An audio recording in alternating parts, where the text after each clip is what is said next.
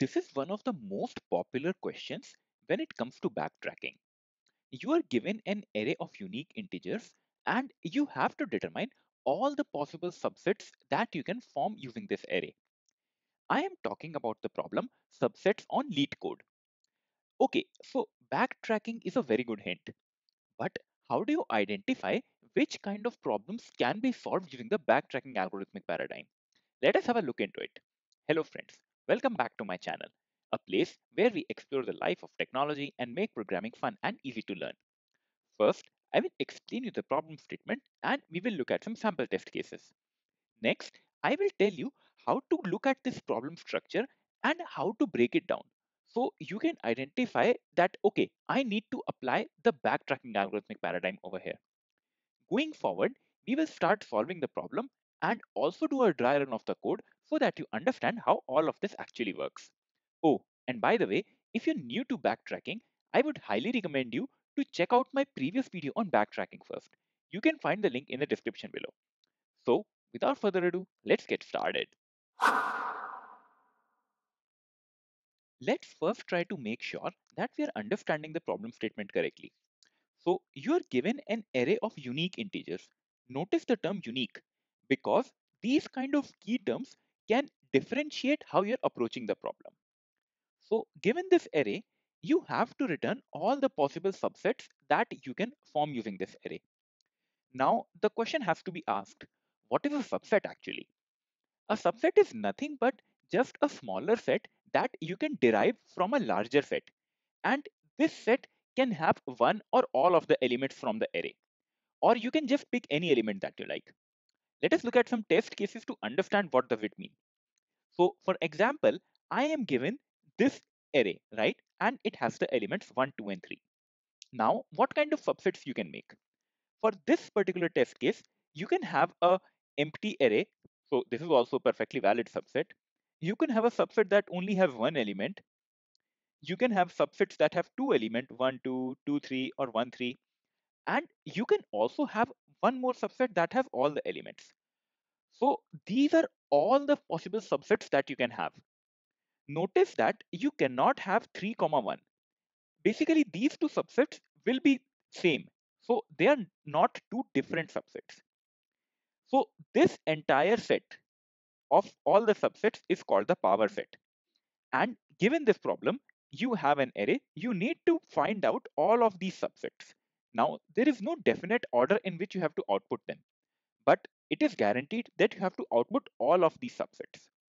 For example, let us take up one more test case. You have test case number 2, where we have a smaller array that have only one element and that is 42. So how many subsets you can make? The first subset would be an empty set. You're not picking any element. And in the second subset, you pick the only element that was available to you. So for this array, you can only have two subsets or the power set. So this will be your answer. Now, if you have understood the problem statement correctly, feel free to try it out on your own. Otherwise, let us see how we can go about solving it. To start understanding the problem, let us take up a sample array. You can see that this array has all the unique integers, right? And you are required to find out all the possible subsets, correct? For a moment, forget about the fact that you have to write code for this problem. Just try to approach this problem in a logical way. Your first question should be, okay, can I somehow calculate how many total number of subsets will be even possible? That is very easy, right? So either you will have one or you will not have one, right? So you have two choices over here. Similarly, either you will have 2 in the subset or you will not have 2. So once again, you have two choices. Similarly, for 3 and 4, either you will have a 3 or not a 3. Either you will have a 4 or you will not have a 4. So each of these numbers also have two choices each. So that gives you a total of 16 possible combinations. This simply means that this array will have a total of 16 possible subsets, right? Now what you can do is you can start forming these subsets, correct? So how can you go about doing that? Okay, first of all, what you can do is I can create a case where I'm including one. So when I'm including the number one, I can start making subsets 1, 2, 3, 1, 3, 4, right? And so on. Basically, all of these subsets will definitely have the number 1 in it, right? Going forward, you can start approaching this problem further. What you can do is, okay, now I will start generating test cases where 2 is always present. So you can have your subsets like 2, 3, 2, 4, 2, 1, and so on, right? In all of these cases, 2 will always be present, right? Similarly, you can create more cases where you will always have a 3, and you will have more cases where you will always have a 4, right? And then what you can do is you can start to remove any duplicates that you found, and voila, you will find all of your subsets, right? So just try to think what we are doing over here. First of all, we try to get all the cases where you will always have the element 1, right? Once you're done with all of this, you will go back, and this time you will try to find all the cases where you have the element 2, right? Once you have found out all the cases with 2, you will go back again, and this time you will find out all the cases that will have the element 3. So what are you doing every time? Every time after generating some sample data, you are going back, and then you're generating new sample data, then going back again, and then you're generating new sample data. So this is what tells you that this problem can be approached using a backtracking algorithmic paradigm. Every time after generating some sample data, if you have not reached the result, go back and then try again with some new sample data. So based on this, we can come up with a backtracking approach to solve this problem. Let us try to take one more sample test case, and this time I am taking a array of 3 elements. So first of all, your question should be how many subsets I can make. So that will be simply 2 to the power of n, right? 2 multiplied by 2 multiplied by 2, and that is equal to 8. So we are expecting 8 subsets over here, correct? So how do you go about finding these 8 subsets? You have to start somewhere, right? So okay, I will start off with an empty set. We have no elements right now, correct? Remember our approach where we were deciding either we should have the element 1 or we were not picking the element 1, correct? So we can split up our scenario into two cases. One of the cases will be where we pick the element number 1, and one of the cases will be where we don't pick any element. Once we pick the element 1, we will get a subset like this 1, right? And over here, we will get an empty set again, correct? But this problem has not finished yet. You have more elements to pick from, right? The next element that you have to pick is the element number 2. So once again, at each state, you have to make a decision. Either you pick the element number 2 or you don't pick the element number 2. So for each of these scenarios, either I'm picking 2 or I'm not picking 2. In this case also, either I'm picking the element 2 or I'm not picking the element number 2. And this will start giving me new subsets.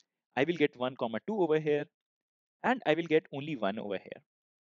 In this place, I will get the element 2, and once again, I will get an empty subset over here, right? So you can see how we are forming all of these subsets, but the solution is not over yet. We have one more element remaining, that is element 3. So once again, each of these states will have two choices. And in each of the states, either you pick the element 3 or you don't pick. You pick the element 3 and you don't pick. And then you can start generating these subsets. When you don't pick a 3, you get 1 comma 2. In the next case, when you pick a 3, you will get 1 comma 3. And if you don't pick, you will be remaining with 1. Similarly, if you pick, you get 2 comma 3, a 2 over here, a simple 3 over here, and then an empty set over here. So now you see, I don't have any more elements to pick from. I have traversed my entire array, right? And if you notice, these are all the possible subsets that you can make from this original array. And if you count them, they are 8 in total, right? So this also proves that you have found out all of these 8 subsets. So what you're doing over here, every time you're starting with an empty array and then you select element number 1. So in all of these cases, it is guaranteed that element 1 will always be there. If you're not picking element 1, what do? You backtrack, right? And then you will find all the cases where element 1 is not present. And this property is true throughout your state space tree, correct?